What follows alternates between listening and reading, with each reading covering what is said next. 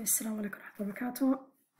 We'll continue inshallah with the IB paper 2 questions, topic 2 mechanics. We've reached question number 4, so let's start. Question number 4 says you have a chicken egg. The mass of this chicken egg is 58 gram. To convert from gram to kilogram, always use SI unit. All the units should be consistent. So here we usually use SI units.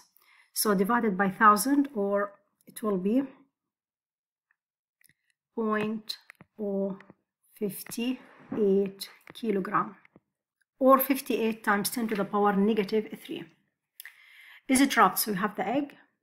Is it dropped? This is a free fall from a height. So you have the height 1.1 meter. The egg come to rest in time. So here you have delta t, this one, millisecond. Milli it means times 10 to the power negative 3 second. Assume that a resistance is negligible and the egg does not bounce or break. Determine the magnitude of the average acceleration, of the average decelerating force that the ground exerts on the egg. Now, what are the forces acting if I assume that I don't have air resistance? It will be the weight of the egg, and that will equal mass times gravity. The egg is accelerating down, so the direction of the acceleration is downward. I need to find the magnitude of this force. I have two types of force.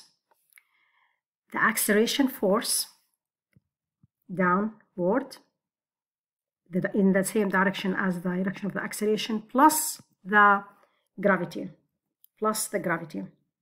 So I'm going to use this question. How I'm going to solve this question? I have two ways to do it.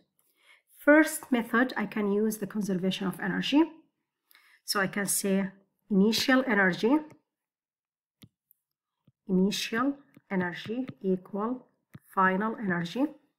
Initial energy at the maximum height, what is the type of energy? Is gravitational potential energy.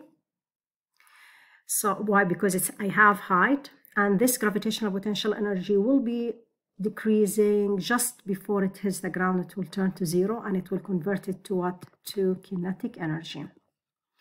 Gravitational potential energy, it's mgh equal kinetic energy half mv square. I can cancel m from both sides. Okay. G, I can use 10 or 9.8. So for simplicity, I can use 10 times h 1.1 equal half v square. Cross multiplication and find v. So v will equal square root. I need v. I have v square, so take square root with both sides. So it will be 2 times 10 times 1.1. And this will give me 4.7 meter per second. Now I can find the acceleration. Acceleration will equal change in velocity divided by change in time. I start initial velocity 0, and then it will start to accelerate till it reach the maximum velocity 4.7. So the change in velocity 4.7. Its time is 55 millisecond. So 55 times 10 to the power negative 3. And this will give you 85 meter per second square. Now we can continue here. I need to find the accelerating force downward. So from Newton's second law, this will equal mass times the acceleration. Mass is 0.058. Acceleration is 85, and this should give you 4.9 Newton. We said I have two forces down. So resultant force, or a total force, I have the acceleration force plus the weight of this egg.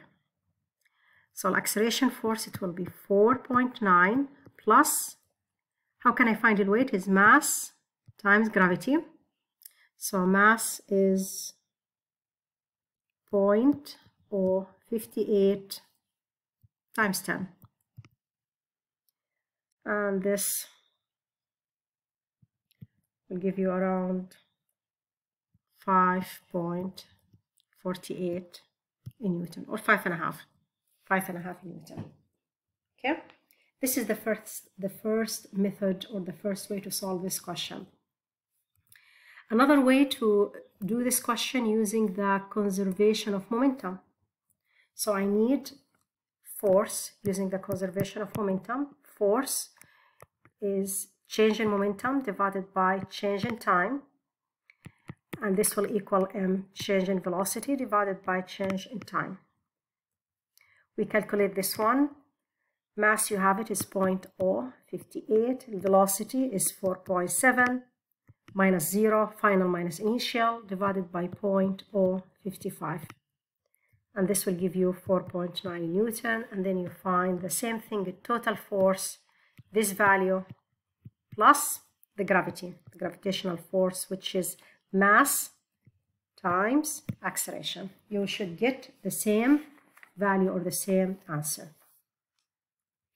Now, part B of the question. Explain why the egg is likely to break when dropped into a concrete form from the same height. This is related to the momentum.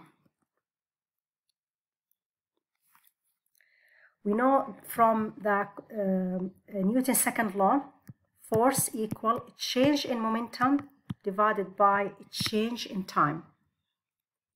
So force imparted on a moving object, when it strikes some surface, will be very large if the impact is instantaneous, and much less if the impact involves some time duration. So if I have the impact time is really short, the imparted force on the egg will be what? Will be huge. So the egg will break if it fall on the concrete, but it won't be hurt.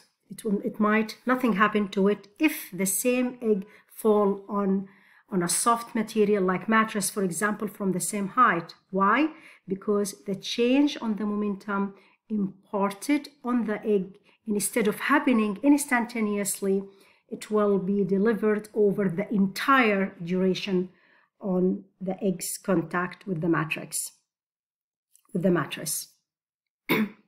So the egg will break because its time is instantaneous, time is really short. The force on the egg will be high, so the egg will be break. This is the case of the concrete. Okay. Question 5. Question 5 is a definition. Define the impulse. We know what is the impulse. The impulse is change in momentum is force times time, which equal change in momentum. Now you have the same egg, okay? I want you to show that the kinetic energy of the egg just before the impact is equal to 0.6 joule. Now the egg is falling, it's free fall. So initial energy, if I use the conservation of energy, will equal the final energy. Initial energy, its gravitational potential energy, mgh, will equal the kinetic energy. I need to prove the kinetic energy equal 0.6. So let's calculate. Mass of the egg is 0.058 kilogram times gravity is 9.8, or we can assume 10. Okay, times the height 1.1. This will give me the kinetic energy. So if I calculate this number, the kinetic energy will be 0.600 38 joule, which is 0.6 joule. Okay, next video inshallah we'll solve question B.